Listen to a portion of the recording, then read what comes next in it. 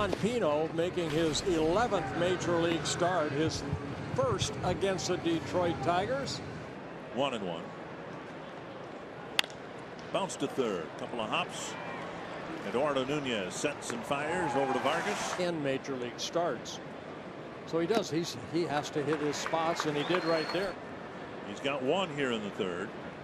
And now two. Outer half of the plate. That's where Fryer's set up. And a good pitch. Wow. Fryer sitting down and away. Struck him out. And a strikeout for round number 2. Tapper to third.